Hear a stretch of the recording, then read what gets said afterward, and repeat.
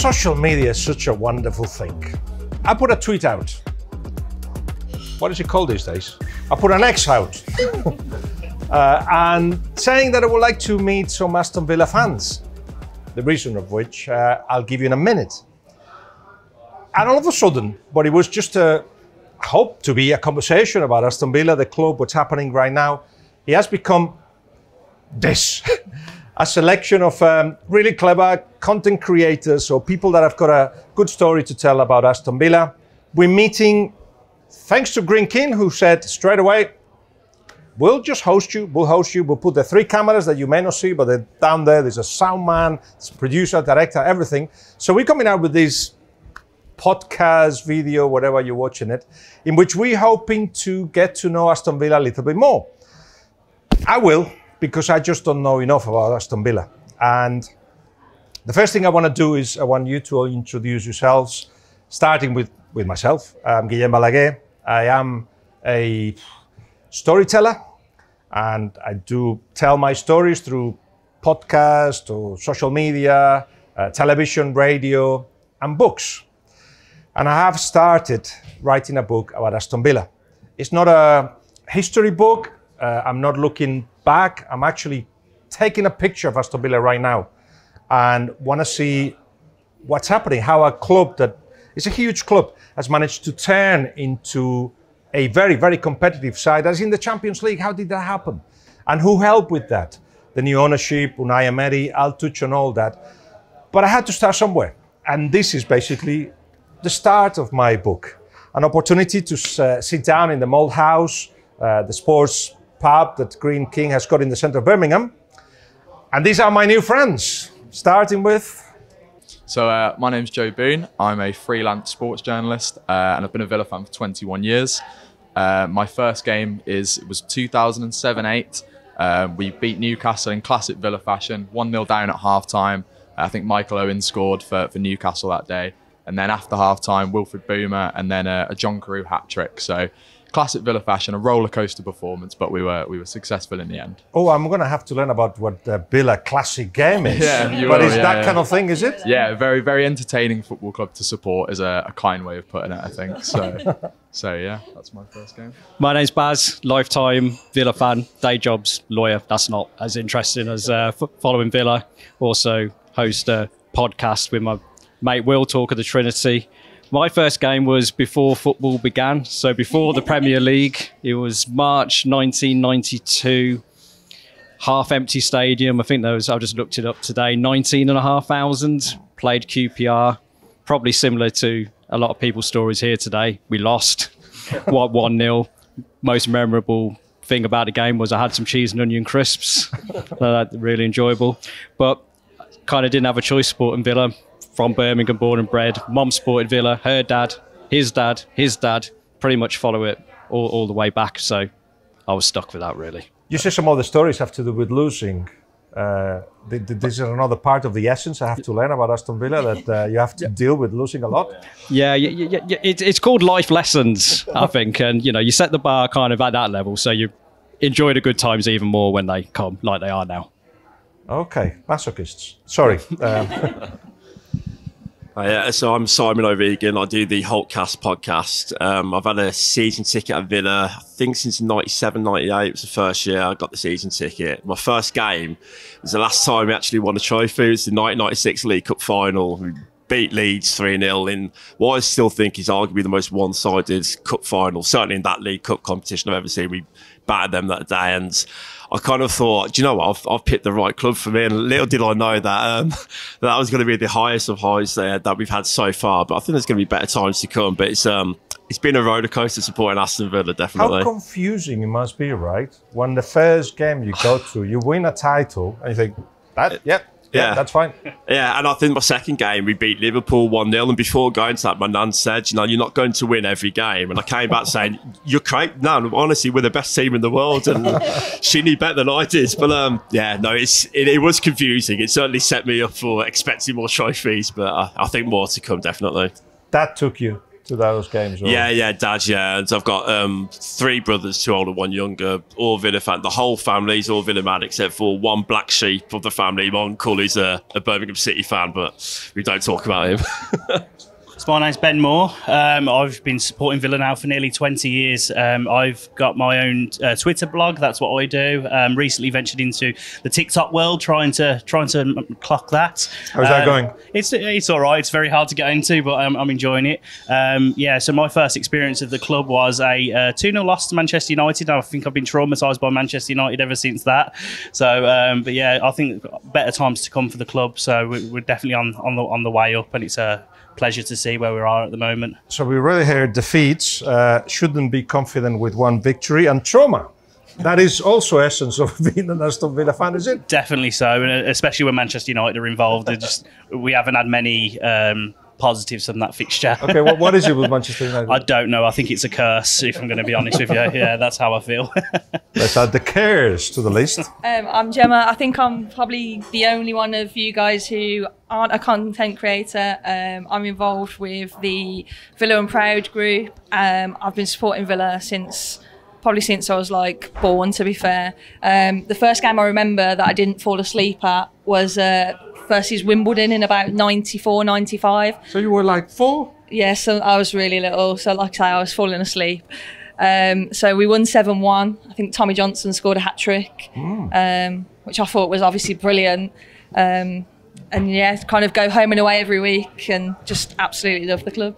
So when you are so little and it is a big win, the noises must be enormous for such a little person. Yeah. What do you remember of it? You weren't scared about it. You were actually attracted to it. No, I don't think I was scared of it. I think because, like I say, I think I'd probably been to games before, but obviously fallen asleep at those kind of in the second half.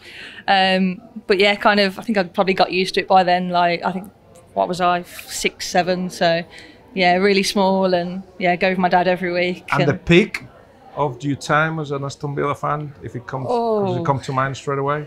At the moment, it's probably that playoff final. I think that's kind of the biggest kind of success we've had that I can truly remember, apart from obviously a couple of Coca-Cola Cups, which my dad wouldn't let me go to the final because I was too small.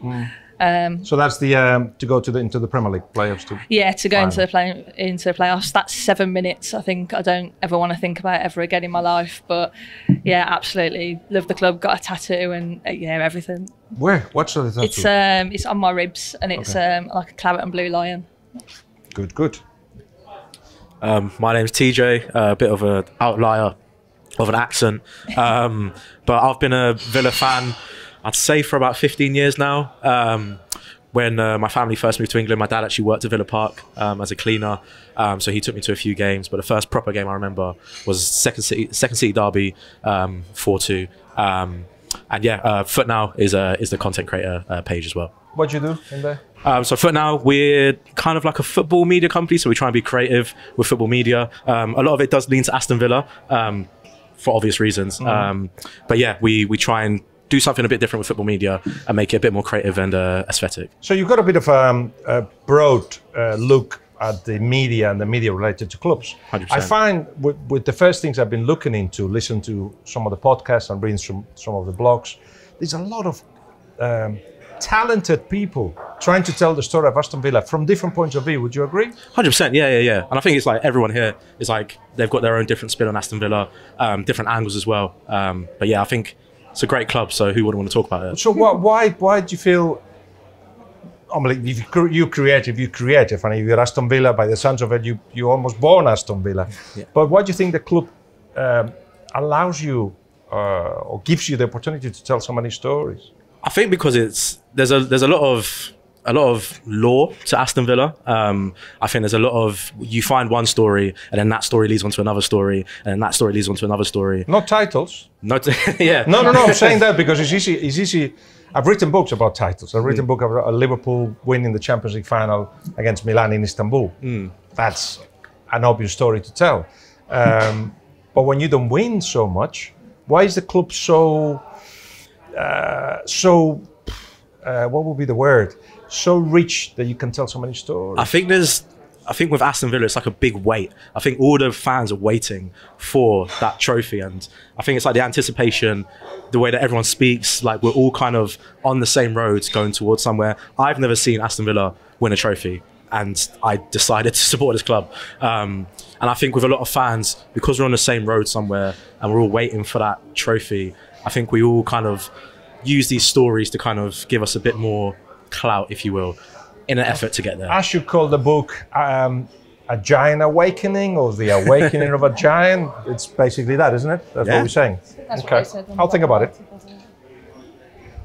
Hello, I'm Adam. I have been supporting Aston Villa for over 30 years now, and as you'll tell from my accent, I am not native to Birmingham, so I grew up around Manchester City and Manchester United fans, and my dad was actually a Manchester United fan as well, and tried his best to make me a United fan. And you know, for years I probably regretted that decision, probably until this year, where I kind of thought, actually, I've made the right choice here. We're finally a bit better than them. My first game was actually against Manchester United at Villa Park, and I was travelling down the M6 and got stuck in the services. We were about 3 hours before kick-off, and then ended up being stuck at the M6 and getting there at half-time.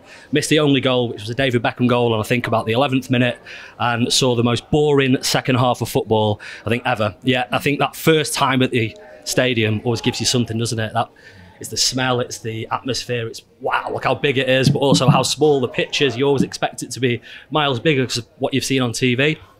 But not only a Villa fan, I am also lucky enough to work in the industry as well. So I work with a lot of sports clubs and a lot of sports brands, creating a lot of content. So I'm a chief creative officer for a large marketing agency in Manchester. And over the last 6 months, I've been taking that experience to TikTok. So something that my teenage kids are a bit embarrassed about and probably take the mick out of me about quite a lot. But I thought, you know what? Who cares? You know, let's put it out there and let's see what happens. And over the last few months, I've been speaking about my experiences in the industry, both commercially and sponsorship, rather than on the pitch, more so off the pitch. Don't be humble, Adam. You're the one who put all this together as well. So thank you for your message, and it's been a great thank you for an opportunity to find common ground with a lot of things that we're doing together, including Biggles United. He has to be mentioned at some point. He's the club and the chairman of. We had a sweepstake on that I take, actually. Who had 9 minutes? Yeah. But also, yeah, it's an opportunity, as I'm already finding, to get to know more about Aston Villa, which is exactly what I want to do. Yeah, so brilliant. Look next. Cool, I'm Luke. I'm the creator of Up the Villa fan channel. My first memory would have been the semi-final of the FA Cup against Bolton. And I just remember being a kid and seeing the euphoria around that game, flags on cars, flags in the windows of our houses, and it just sort of like encapsulated what it meant to get to a semi-final. And I remember that game, it was 0-0, it went to penalties, and I just remember me and my brother just cheering that it had gone to penalties, and there was just about 30 Villa fans turning around looking at us like, what are you on about, penalties? Like, we're all nervous and you two kids are cheering. But it's just a memory that I've got of how fun that day was, really. So that's my earliest memory of supporting Villa. I must say, though, having been to Villa Park recently a few times, I bet it wasn't the same experience that you had at that time, because it's full of roadworks at the moment, isn't it? It's so difficult to get to. And once you're there, you feel that the stadium has to improve. Mm-hmm. That obviously there is the intention of it, but that the match experience can be better. You agree on that? Yeah, I think it can be better. I mean, if we go off the first game, the toilet situation was just terrible. But I think, you know, the club's trying to grow, it's trying to expand, it's trying to catch up with the so-called Big Six, and we've got a lot of ground to make up. But I think on the pitch, we're really good. Off the pitch, we're just trying to find our way, I think it still feels like, but hopefully we can get there. I think that you just hit on something that I sense, which is that this is a club that is going somewhere, quite clearly, but it's going very fast. You know, you kind of fast forward chapter 3, 4, 5 to go into the Champions League, perhaps even a little bit earlier than expected, for sure. Obviously, nobody will complain. But it does feel that the club is now to keep doing well in the competitions they're in. They're going to have to do a lot of things that perhaps are not popular, thinking ticket prices, maybe we'll touch on that. But try to find money to keep it at that pace. Do you think that's what's happening? Yeah, I think if you look at off the pitch, Aston Villa's revenue is minute compared to the teams that we're trying to compete with. You know, we are now trying to compete with Man United, Arsenal, Chelsea to maintain our position. And unfortunately, because we've not been there for so long, like you say, we've got to really get there quicker than we probably the fans can expect us to get there. So yeah, it's just about merging it together and trying to stay where we are. And I think hopefully it's going to come together. I mean, Chris Heck said he wants to increase revenue by 400 million in the next 3 years. So, you know, those numbers are quite high. And I think deals with Adidas and our kit sponsors that they're going to help. And yeah, we've just got to improve our revenue. Chris Heck is the head of business operations at the club, who's putting in numbers the ambition of the club, where you want to head to. Thank you, Luke. My name's Sam. I'm a musician under True Adventures, and recently I wrote an anthem for Villa. And to be honest, I did it just for my own amusement, really, because I hadn't really been doing a lot of music. I've been looking after my kids a lot, and well, that was pretty much what I was doing. But the success under Unai Emery, it made me feel as if, as everyone's been saying, that we're going somewhere fast, and that we need to get something off the pitch and in the stands that matches what's going on the pitch. So I tried to boil down what it is to be a Villa fan, and I think I probably wrote about 10 verses, to be honest, but I tried to boil it down to 2 because number one, I wanted it to be sung on the stands, and also it needed to be remembered by people who are 3 pints deep and aren't natural singers. But I've been a Villa fan since 1993, 94, and yeah, I remember my first game, and it was probably like a lot of people, it was a pretty miserable experience. My dad broke his rib that day. It was raining, it was cold, it was 0-0. Nothing happened. And we went home and the car broke down on the way home. And my dad got home and he had a big row with my mum on the way home, when we got home. And I think he probably had one of the worst days of his life. But I thought it was amazing. And I think that's what happens when you're a kid, you know, you just fall in love with this football club.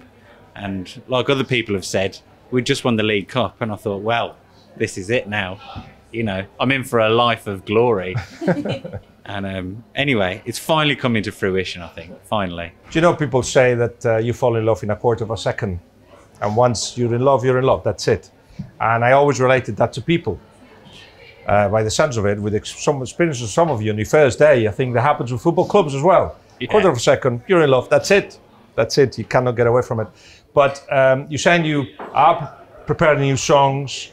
Do you need a chorus? Can we help you at all with it? Yeah, well, I'm going to wait until at least 3 or 4 drinks have been done. Okay. But what I want to do is actually want to re-record the song with Villa fans singing it instead.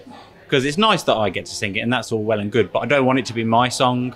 I want it to be Villa's song. Liverpool have got You'll Never Walk Alone, and Forest have got Mull of Kintyre, and a lot of clubs have got songs.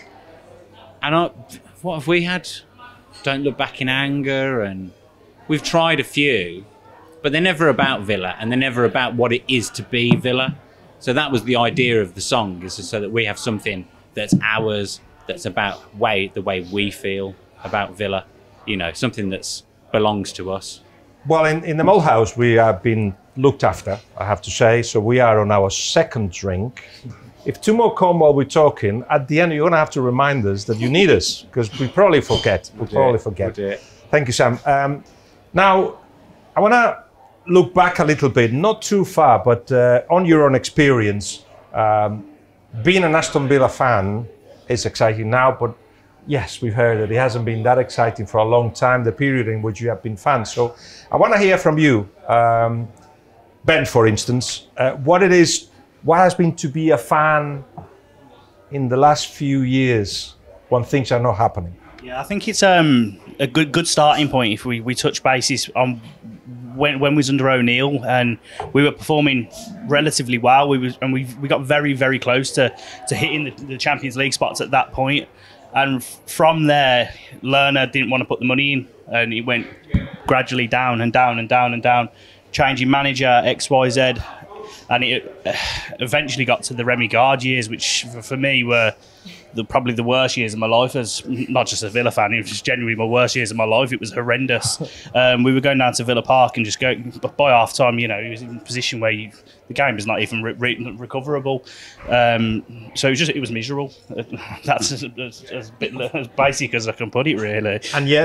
And yeah, we turned it round. You know, we obviously got relegated, went down to the Championship, and we thought we had a bit of a silver lining when Dr. Tony turned up. He turned up and nearly drove the club into the ground again. So that was a real dark time. The club was, we was moments away from going into like administration, weren't we? And then, which we'll touch bases on a little bit later on. But then NSWE come and saved our bacon and completely turned the club around. So I can't be more happy and privileged to be following the club in the position that we're in now, considering where we were. It's been a roller coaster. Sounds like it. TJ? Yeah, I'm quite a recent Villa fan, I'd say. I only started putting my effort into Aston Villa maybe like 2013, 2014. And kind of like everyone else said, I was like, oh, this is a great club.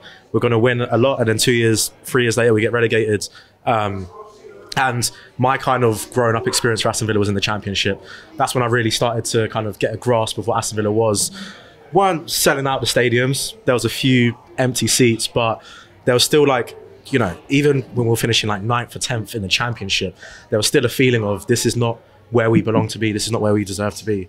And I think that season where obviously we got promoted after NSWE came in, I think that's when I started to kind of get a real feeling of what Aston Villa meant, because I think you only really realise how much people care about something at its worst, and then when it gets to the best, everyone kind of begins to get on. And I think a lot of people don't tend to forget is we almost got relegated that first season.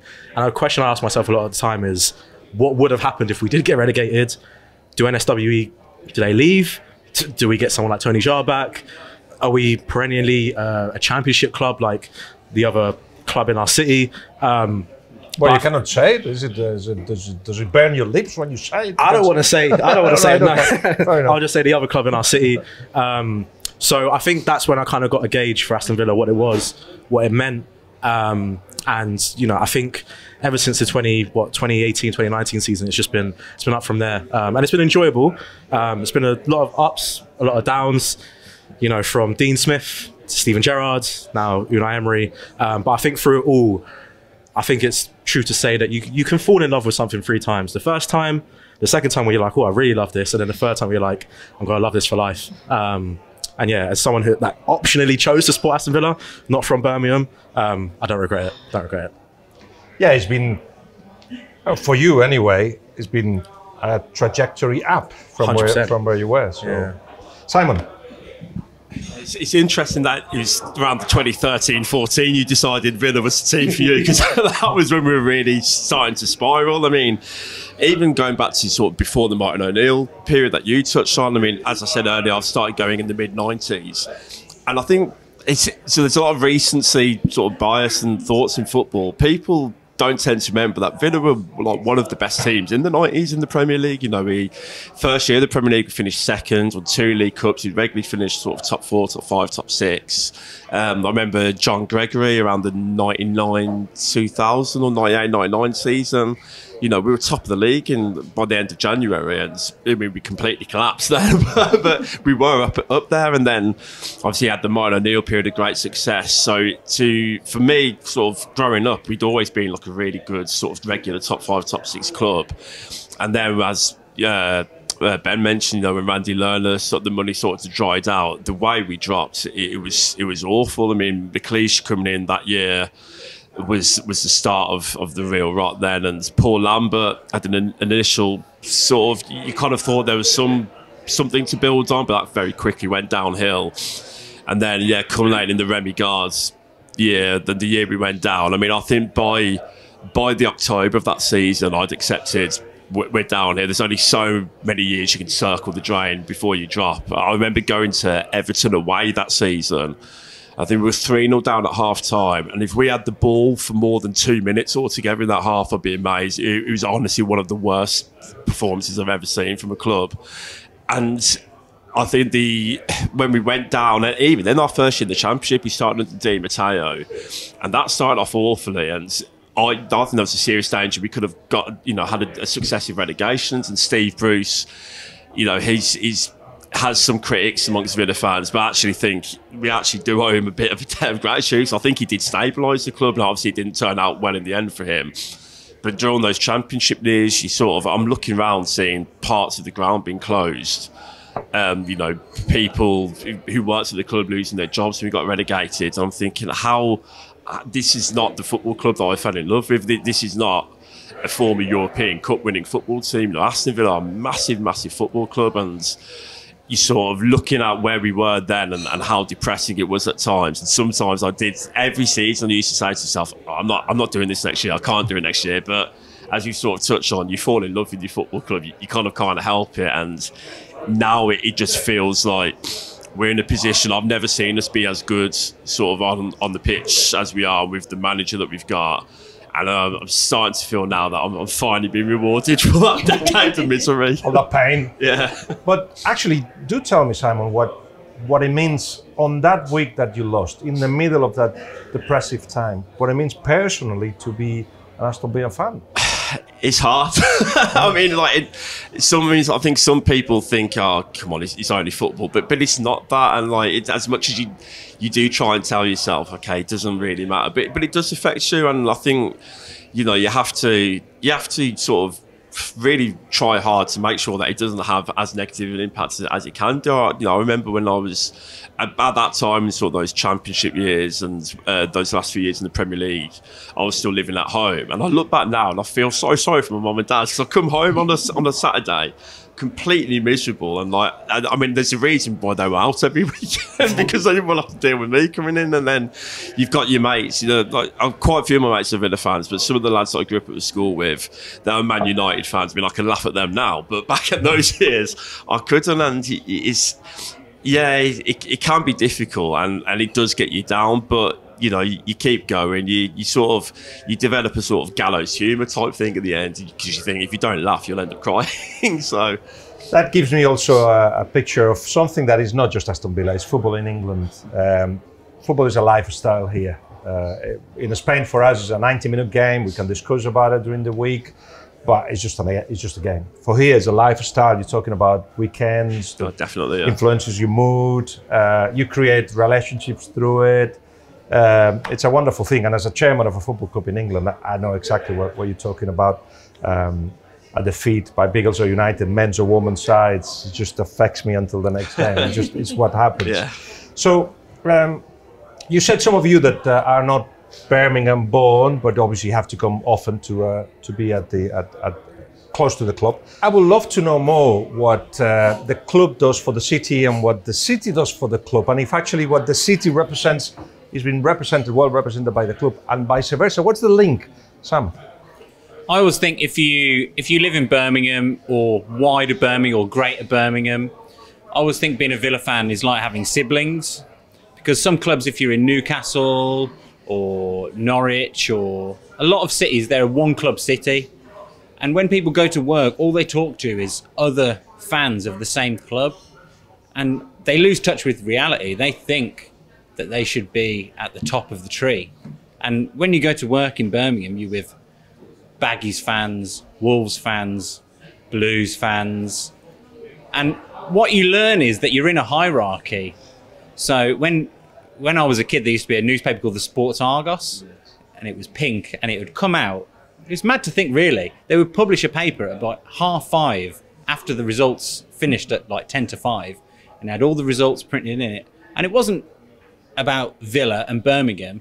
It was about the big six, really, the big six of the West Midlands. And I think that's what it's like. In Birmingham, you're fighting for your right to be the top dog. And it's not just Blues, it's Baggies and Wolves. They're everywhere. Everyone's vying for it. Luckily for us, we are the top dog and pretty much always have been. aside from a few blips. But that's what I think it's like. I think it's like having siblings. Every day you go to work and you're arguing with your siblings about who's going to get the big piece of the cheese. What's the biggest rivalry then? With Birmingham it's Villa Birmingham. Yeah. It's Villa Birmingham, but they're everywhere. The Sharks are everywhere, you know. And because we're the big club, and we're the club with the history, we started the league. We dominated in, you know, when football was real football before World War II. You weren't born. What are you talking about? So it all went downhill from there. But because we've got the history, it always feels like everyone's gunning for Villa, and they're always trying to bring Villa down. And even when we're down, though, we're still above the other lot. Of course you are. Gemma, you've got a story that links inhabitants of the city and the club in a big way. So we were chatting earlier, and I said about like when you go to work, the first question you ask is you're either Villa or Blues. But I actually got married at Villa Park the year we got relegated, so 2016, which for the club on the pitch was not a great time, and especially as a big fan that I am, not a great time for us. But for me, like I say, off the pitch, that day was probably like one of the best days of my life. Was your choice? Was that your choice? I think it was kind of a bit of a mutual choice. A lot of people kind of like my friends would go when they go, "Oh, you got married at Villa Park. That's obviously your choice."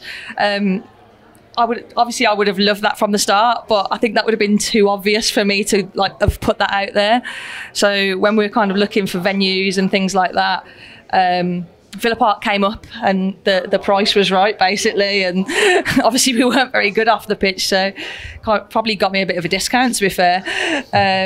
But yeah, kind of like I say, the club were absolutely fantastic for us. Kind of gave us free reign of where we wanted to go. So we had photos in the dressing room, in the pit, by the pitch, dugout.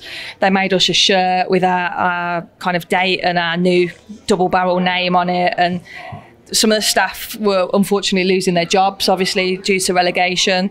So it was one of their kind of last events that they did. So they just absolutely went all out for us. And yeah, we're still married, happily married, so expecting our first child. So congratulations! Thank you. Where's the shirt? It's actually just in kind of one of my I've got a shirt wardrobe at home because I collect shirts as well, and it's in there. I should probably add it to some of the framed ones that I've got up. Maybe I'll put it in the baby's room when he's here. Good idea. Now, Ben, I'm going to play a game with you based on this idea, which is tell me that in 3 words what Birmingham is. And then we're going to go and see if Aston Villa represents that as well. What is Birmingham? You are local. You obviously spend all your life here. So what is Birmingham? So first word I'd go to is probably diverse. It's got a very diverse lots of different cultures. Heads nodding, so they agree with you. Let's say a vibrant city. So there's always a lot going on in Birmingham. I think of the third word now. Another word, on the help. spot. Yeah, anyone? It's home. Yeah, it's home. Yeah, home. Yeah, that's probably. I'll go with that one. I'll agree with you. Yeah, that kind of summarises Birmingham. I think one thing I'd like to say from. Sorry, then that's Aston Villa as well for you. Yeah, that is exactly. Yeah, home, diverse, and vibrant. Pretty much, yeah. And I think we don't choose to support Aston Villa. You're chosen. And I think that's a saying that resonates around the fan base, and feels like it's a fate to choose to support Aston Villa. We don't choose to support them. So yeah, that's definitely something I. And the link between the city and the club is it close? The club looks after you. Yeah.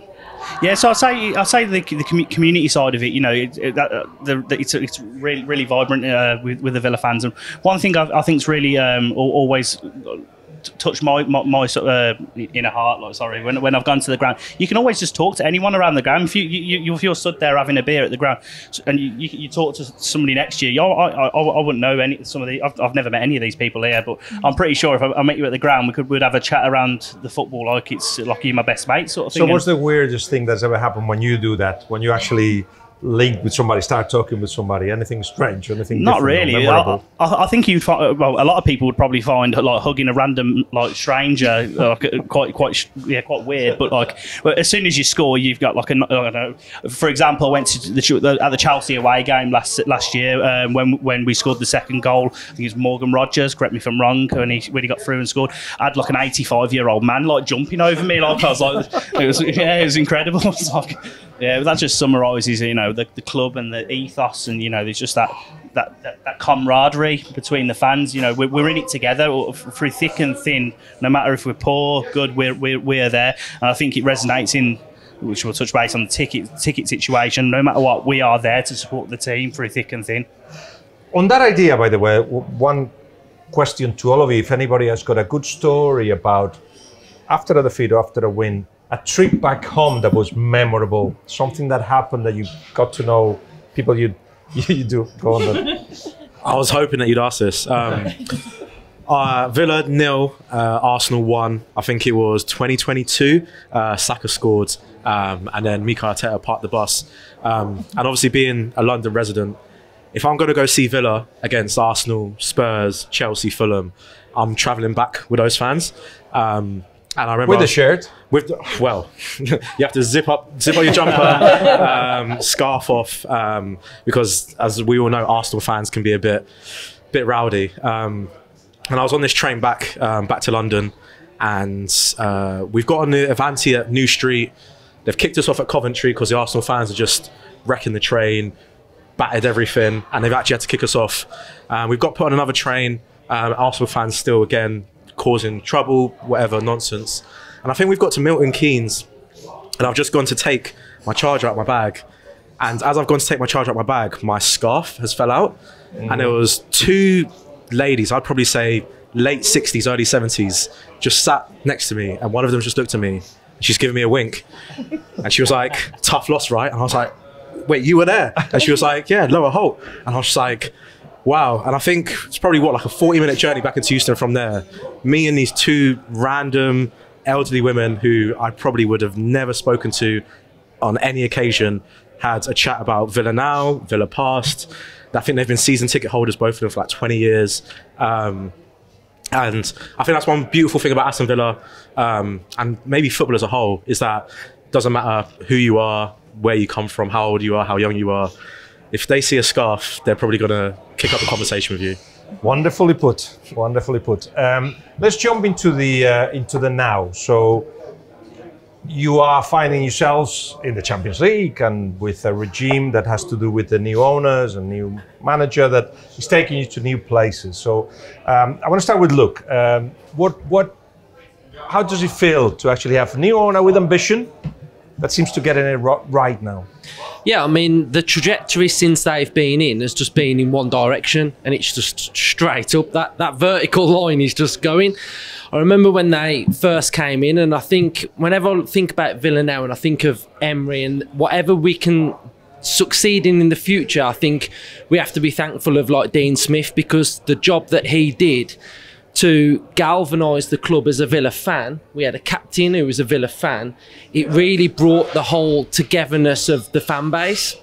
So when we was on that journey, that 10-game winning streak, getting to the playoffs, winning the playoffs, getting back into the Premier League, maintaining our position in the Premier League, it was just absolutely amazing. And the owners have just, yeah, I mean, when they came in, they must have had a dream of getting Villa to the Champions League, and they've been able to do it without any sort of negative area within their tenure at Aston Villa. So I think they have just been absolutely amazing, and I think it's just brought back life into the football club after some really dark times. And I think we all appreciate the owners, we appreciate Dean Smith, and then Unai Emery. I mean, I know we might touch on him in a bit, but for me, he's transformed the way I watch football. I thought I knew football, but the things that I'm seeing from this football club in the sense of mentality, philosophy, he's just transformed us. And I can't speak highly of Unai Emery because he's what a man he's just transformed us. And when you go to games now, you watch us, there's an expectancy. We expect to see our team compete and play well. And even the journey that we was on with him and getting into Europe the first time round in the Conference League from a team that was scrambling around relegation. We were a team that we could have gone down with Gerrard, and he transformed us. And not only has he done well, he's coached players, he's improved players, he's made every single player better. And I think when you're a fan and you can see that, it just gives you a sense of pride. And I can't be more proud of the owners, the manager, and where we are as a fan base, really. In fact, Joe, I want to ask a similar question, which is to do with they coming in. There's always a question mark about what may happen. Does that make you more in love with the club even? I think yes and no. I think in a sense, us being Villa fans, we've over the years we've dealt with potentially a lot of false promises. I think when Randy Lerner was kind of at the helm, we saw a lot of early investment in the facilities in Bodymore Heath, and I think that got a lot of people excited. There was a feel around the club that we were on the up. That obviously didn't end as Villa fans perhaps would have liked. We then had Tony Gier come into ownership, and we had cryptic tweets. We had lots of promises that were made around the direction that he wanted the club to go in, and again, fell short of that in quite a big way. So with NSWE coming in, I think there was a lot of hope for fans, and there was also a lot of perhaps caution with what their version of Aston Villa's success looked like. But I think this feels like the time where the promises are being fulfilled. This feels like we are getting action as well as the promises being made to fans, and I think that's really exciting. I think some of the stories we've already heard, weddings at Villa Park and Villa being called home, it shows that as a fan base we can go through the tough times together, and now hopefully, fingers crossed, we have the opportunity to enjoy those successful times. Champions League football coming to Villa Park is a huge thing, and I think we have in a huge part Unai Emery and Monchi as director of football and various other people around the club to thank for that. So I think Unai Emery is not only a tactical genius. I think he's built trust with Villa fans to the point where on the pitch decisions we do trust him. I think signings he's been a large part of. We buy into what he wants to do. The Morgan Rogers deal, especially, I think when that deal was originally sort of reported on, I think it had a lot of caution from Villa fans, not really seeing where he'd fit in. And obviously he's come in and he's been a revelation, and that's all been in large part thanks to Unai Emery. So he's a tactical genius, and I think he's earned the trust of Villa fans over the last few years. So it's exciting that we have somebody at the helm who can kind of repay our loyalty and our faith. You both of you, Joe, look at jumping, because that was going to be the next thing I was going to ask you about Unai Emery, but it's difficult to separate the feeling that you've got about the club right now with Unai. We'll go more into Unai, but Ben, do you want to add anything else about the new regime and what it's meant to the club and to you? To be honest, I think both the guys have just summarised it really well. So the trajectory has just been phenomenal, hasn't it? Like when they took over, we were literally in the pits, and it's literally been like just an upward curve, and it doesn't feel like it's going to stop anytime soon. So yeah, I think you guys have summarised that really well. Bas, time to talk about Unai Emery. Just say anything you think about Unai Emery. Bas first. Don't know if that's allowed on a podcast. I'd say my real feelings about Unai Emery. But what I say about Unai Emery, we were talking about the new regime and people coming in. And the month before Unai Emery came in, Gerrard was in charge. We played Chelsea at home. I got given a free ticket by a mate of mine, and I was thinking about demanding my money back at the end of the game. We were dreadful. We were absolutely dreadful. I think it was 2-0 Chelsea at the end. Very boring. After the game, Gerrard came out and he basically said, what do you expect? It's Chelsea. They've got all these players. They've got all this money. Look at what I've got at Villa. he didn't say they're a bunch of losers, but it was basically saying, what am I going to do with these people? What do you expect? Game before he got sacked, Fulham away. I very rarely watched a game after 30 seconds and thought, yeah, we're going to lose here. And we were dreadful. Emre comes in, the very first game. I mean, a lot of people have got some bad stories about Man United because we haven't got a very good record. And we beat them. And you could see immediately what the tactical plan was. You could see the way we were going to play. Ironically, it was to set up the defence really well, which has kind of maybe slightly gone out of the way in more recent times. But you could see the way we were going to play. And you could see we might not win every week at that stage. We might not, potentially. I mean, we probably didn't expect we were going to qualify for Europe that season, but you could see the way we were trying to play. And in January, we brought one player, a left back, Moreno. You don't usually think a left back is going to transform your team, but so Emre took the same group of players that Gerrard had that was saying, they're rubbish. What do you expect? And he got them from 17th to 7th through playing a style of football that you could see.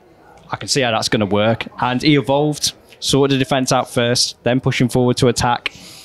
And it was just seeing that kind of half a season, getting into Europe on the last day, being Brighton at home. You're like, yeah, we are really going somewhere here. And this guy, he knows really exactly what he's doing. He's got the plan.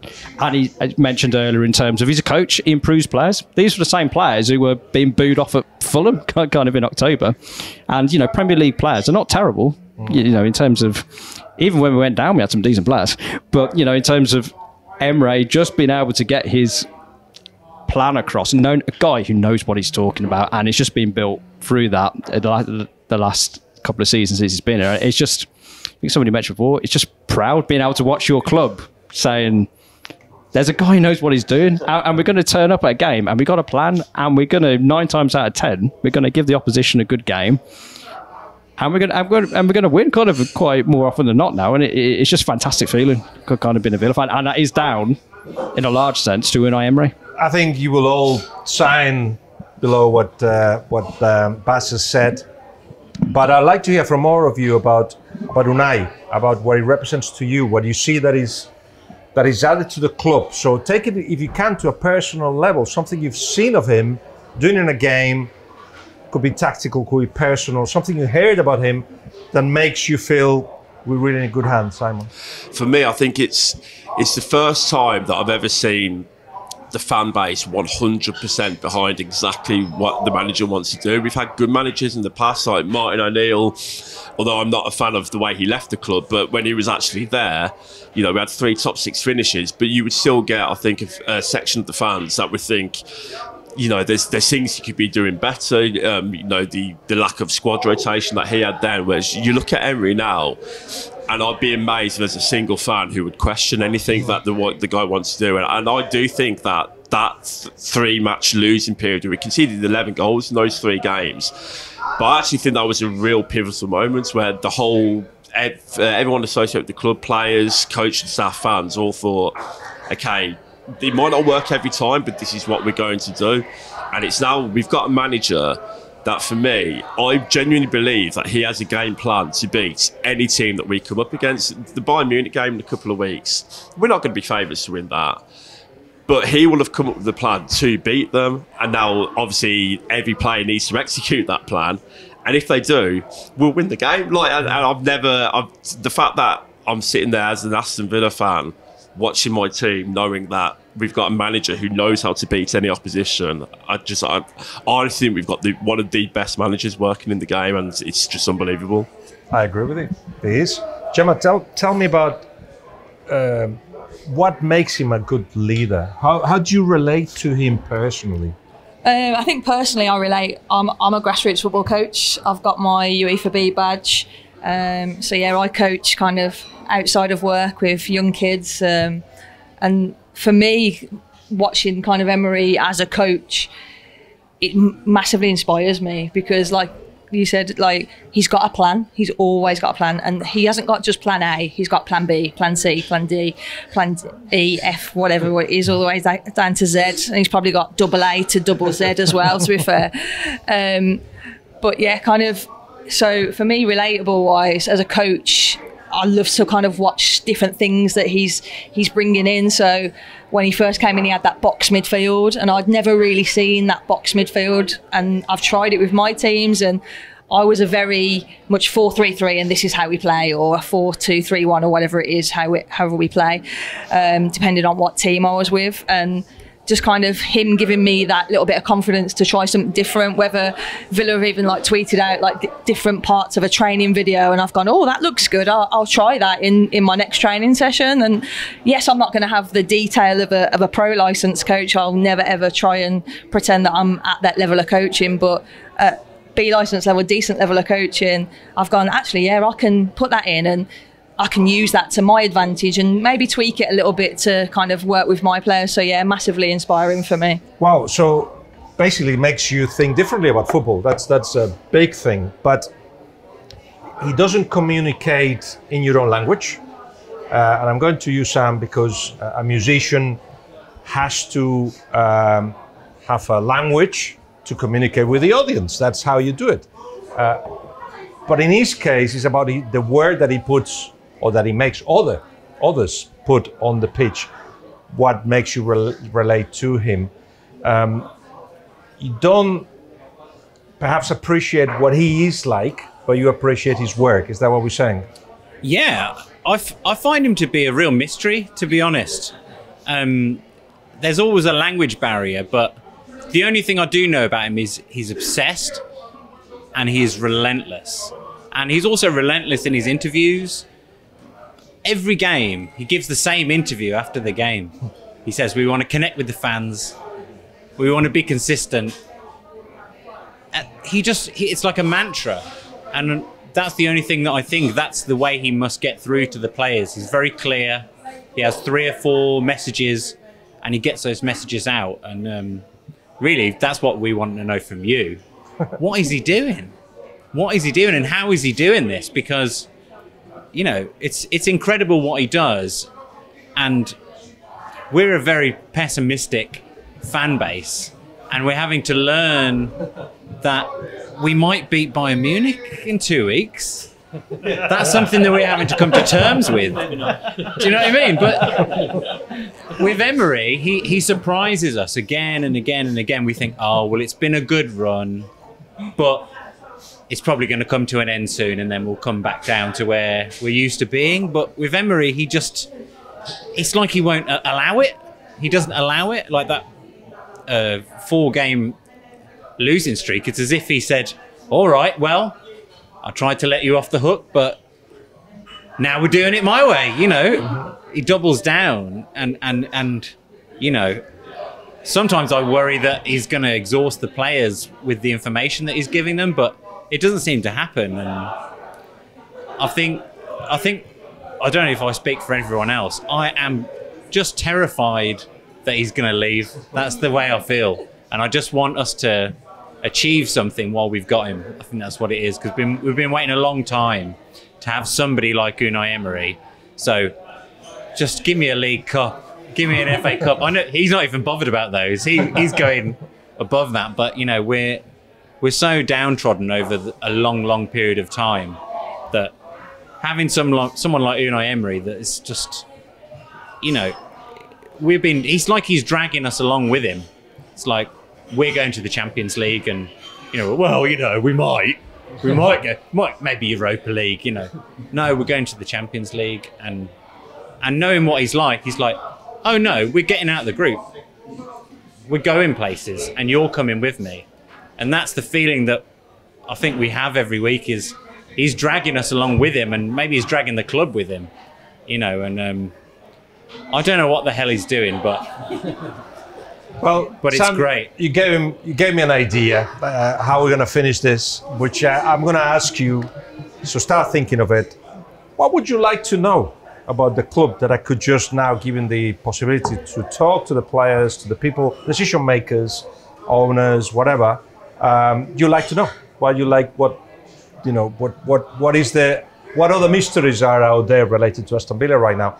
But before we get there, we've seen the relation to the city, the what's happening on the pitch, how happy you are right now.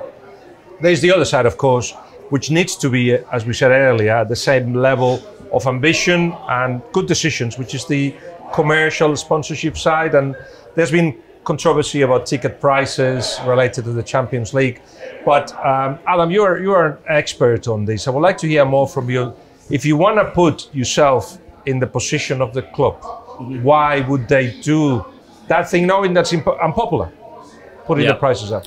In regards to the ticket prices? Yeah. They're so far behind everyone else. I think Luke mentioned it earlier that I've got a lot of catching up to do. We're trying to compete with the media six, I like to call them, not the big six. We're trying to compete with that media six. And our commercial deals and our sponsorship deals are only 20% of our revenue, compared to Manchester United, Liverpool, who's around 40 to 45% of their revenue. And we're only turning over around 200 to 250 million a year, and they're turning over 600 to 900 million a year. So you can imagine it's not even comparable, because it's not as if, oh, we're both 25%, it's fine because they earn more. It's not that. I've got a big question, which is, what was Christian Purslow doing for so long? You know, there's so many people on X or Twitter that go, oh, bring back Purslow. Why they want Purslow back is because he didn't upset the apple cart. You know, he didn't do anything that really pissed anyone off. He just kind of went along and did it. What was he doing for 2 years, 3 years whilst we were in the Premier League that meant that our commercial deals were so poor? Just look at the bottom of our website. We've got 6 sponsors on there. There's a Champions League club. Those clubs that we're competing with have 25, 30 commercial partners. Now, the big problem that we've got, and why I'm frustrated by it, but also why I'm kind of excited by it at the same time, is the fact that we've not been activating those sponsorships in the right way for such a long time. So what happens is we bring in a sponsor and we take the maximum revenue from them, as much as possible up front. So what happens is, brand comes to Aston Villa, knocks on the door, Mr. Purslow, I've got £5 million. Mr. Purslow goes, thank you very much, there's £5 million in Aston Villa's pockets, and we go from there. Now, that's the incorrect way to do it. The big clubs will say, we'll take 3 million, you've got to spend £2 million on activating that sponsorship. Because what that then allows them to do is get an ROI on that investment. Because they're spending £5 million on that investment, and the way that it's done in the States is that it's part of the whole marketing mix. It's not a sponsorship on the side. It's part of the full market mix, and they're making strategic decisions to work with football clubs to integrate it into their full marketing mix. Whereas what's happening at Aston Villa is they go vanity projects, we get Patano in the middle of the shirt, we get Kazoo on the middle of the shirt, and Aston Villa do absolutely nothing with it apart from going, it's all right, you get 4 media days a year where you can come and play a silly game with one of the players, and nothing results of that. No fan buys something from that brand because those brands aren't engaging with any of us. And it's a big problem. So I know that Chris Heck comes under a lot of scrutiny because he does a lot of things that annoy the fans. He puts up prices, he puts in hospitality, his team puts up disabled parking, doubles that, and has done a U-turn on that this week. However, one thing that we've got to be excited about is he comes from the world of sponsorship, he comes from the world of brand building, and he comes from the world of, Luke said before, he's trying to bring in £400 million of extra revenue into the club over the next 3 years. The only way to do that is by building strategic partnerships with brands who are going to pay for that, not by ripping off us fans. Like, if he continues to take money from the fans, it's just going to make us disillusioned. We will walk away. We know there's probably people who already have, and that first game should be such a celebration for us. We should be walking into that stadium thinking, wow, it's our 150-year anniversary this year.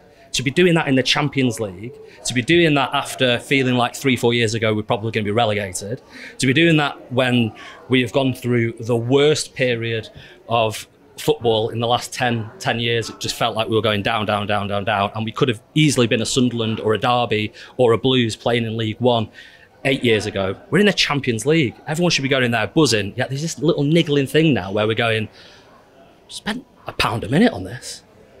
Now that shouldn't be the case, and the only way to solve that is by bringing in commercial deals. And he's brought over a couple of really great people. He's brought over Ron, who's come from New York Red Bulls, and he's also brought in Ryan, who's the head of content as well, who are both really great commercially minded people. However, it's going to take a lot more than that. They've made the the staff base, I think they've hired an extra 20% of people in the last 12 months. But if they need more people in the commercial roles, they're having people like Elmo go in internationally to try and build our brand in other countries, which is the right thing to do. However, who are the commercial people in those countries to build those deals, meaning that it's not us that's basically paying the price. People, I'm learning so much about the commercial side, as we heard, about your relationship to the club, about the essence of the club, about what it means to you, stories that have come out, are emotional stories and funny stories. I'm thinking you could be the introduction of the book. I think you've written my first chapter, the first part of the book. It could be your stories. It could be what you just put in front of me. But to say goodbye to this content, I'd like to hear from you, to ask me what, or to guide me really, what should I look for? What is the mystery of Aston Villa? What things you need to hear to actually get to know the club better? Help me. Anybody? I think there's two sides to Aston Villa. And I think you've got, as a lot of people said, you've got the on-pitch side that you can talk about, and you've got the off-pitch side that you can talk about. And I think the thing that kind of differentiates Aston Villa with a lot of clubs is a lot of clubs, when you look at the past 20 years, their ownership and their hierarchy, they've got an ethos and something that you can connect to. We've had how many owners in the last 20 years? It feels like from when I was 13 to 24, Aston Villa has been through 3 or 4 different periods. But it always feels like something sticks. Whether it's Randy Lerner, Tony Jaa, Nassif Sawiris, Wes Edens, Chris Heck, Christian Perslow. It always feels like I wouldn't call it a struggle, but I think certain people come into Aston Villa and the hierarchy and they go, oh, I want it to be like this. And they can never do that. Because I think as a fan base, we're very kind of at our core trying to keep something that is there. And I don't know what I actually don't know what it is. I've been to most games in the past 3 or 4 years, but even, taking my girlfriend, for example, she doesn't like football. She hates football. First game was Villa Spurs. We lost 4-0.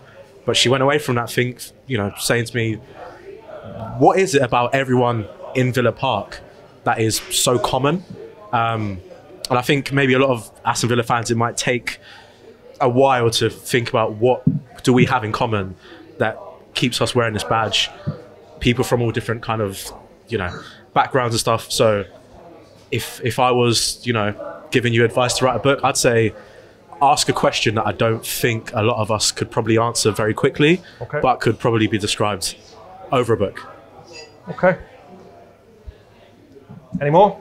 Please. Yeah, I think it would be advisable if you can somehow manage to swing it. Get yourself in the away end of a Villa game. Once you sit with the away fans from the Villa, being in the Holt End is one experience.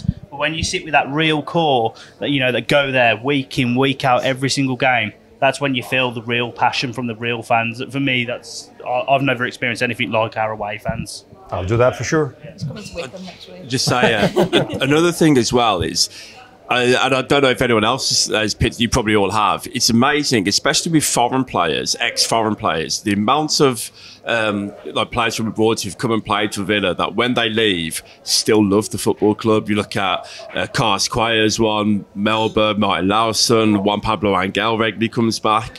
It's always been the case, as far as I remember. Players that come to Villa, it's a special football club. Carlos Cuellar.